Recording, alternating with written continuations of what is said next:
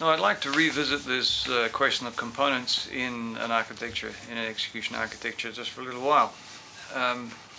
Because talking about components as if they already existed is not quite true. Part of the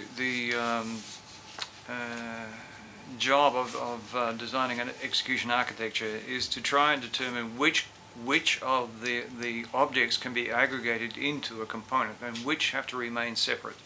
So we do want to aggregate where it makes sense and not aggregate where it doesn't. So identifying concurrent components, we first discover where concurrency may be required without regard to whether it should be a subsystem, a process, or a thread. So we want to know when things have to be executing at the same time. Okay, so sometimes that's required. Now, probably the best example is anything that has to monitor the system, or anything that has to monitor, would probably be a separate component. Usually services are a pretty good candidate to be a separate component as well. So mostly concerned for real-time systems. Real-time systems, you may have decided reasons why you need to have separate components.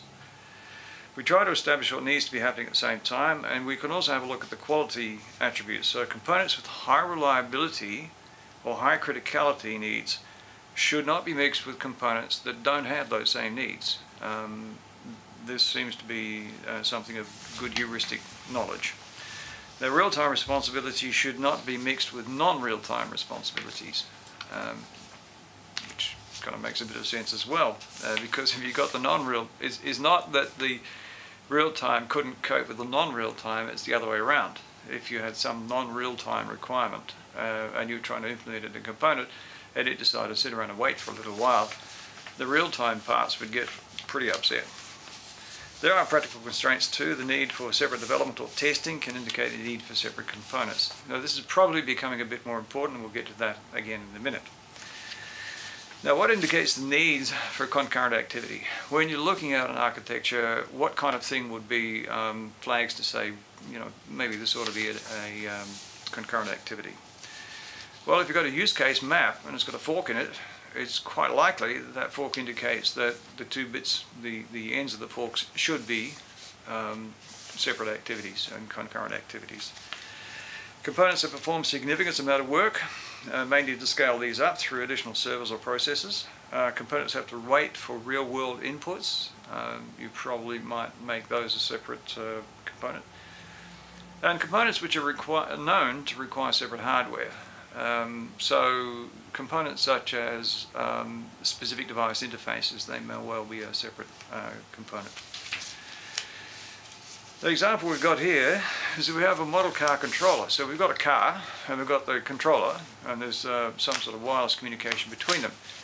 Now clearly the processes on the car are going to be a separate subsystem, a separate process from the components on the controller. However, on the controller, we have a user interface, we have a status monitor, and we have car communications. Now, these may well have to be separate components on the controller, never mind the fact the car is separate as well. And the person who designed this one decided to use threads for all concurrent components. Not sure it's necessary. Another example is architecture of a digital audio system. Here we have the library, we have the console, and we have the playback unit. Now clearly the audio capture and playback unit would be running on its own clock, on its own process. The library is a service. It gets called, it provides an answer to that call, usually to say get me this or put that somewhere. And then there is no need for it to stay awake. The controller, on the other hand, may need to take input from the playback unit or input from the library, but it could get interrupted. It also needs to pay attention to the user, so there's a need for the controller to be a separate component. Now, having concurrent components or separate components is starting to become a bit more important when you're talking about the non-functional requirements. Now, one that's becoming particularly important, I guess, is scalability, where organizations are shifting their operations from being contained within the organization to being hosted by the organization and facing the world. So you've got an outward-facing system that now the demand for use of it is not constrained by the number of employees, but by the number of customers. And that could vary significantly. So you may really well have significant scalability requirements. The architecture that is being used to answer this is largely some sort of a service-oriented architecture, or more recently a microservices architecture. And that is there simply to enable a great deal of horizontal scaling.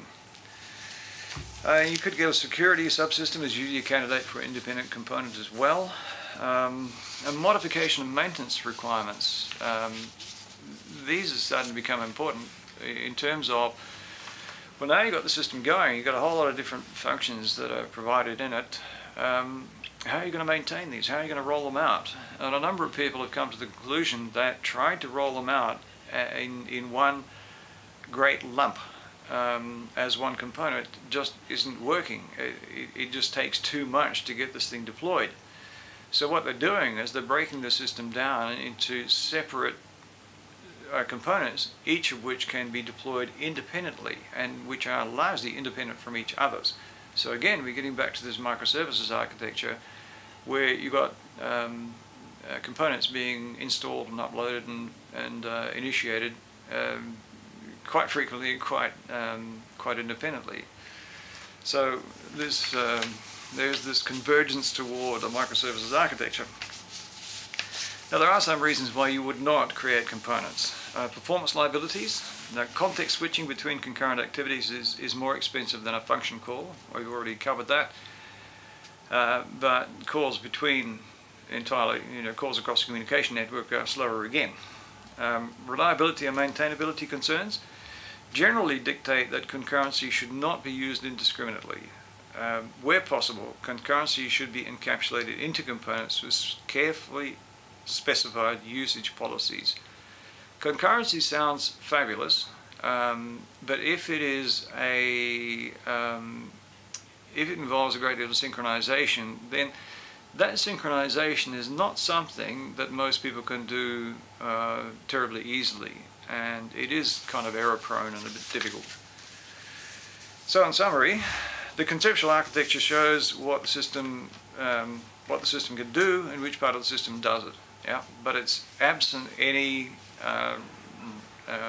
reality, any constraints imposed by the fact that it's a computer system. The execution architecture captures the dynamics of the system in terms of how the system behaves, how it's controlled, and how information moves about the system. And the execution architecture allows you to reason about dynamic behavior.